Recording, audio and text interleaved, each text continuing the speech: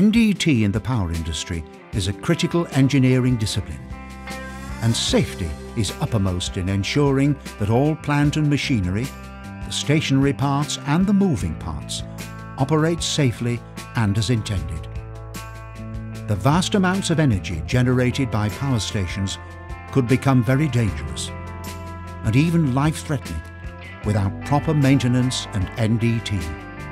There are many situations when parts of the plant are removed and taken to the workshops, where more detailed inspection and analysis can take place. Here, the inspectors are seen using sophisticated, portable and ergonomically designed digital flaw detectors.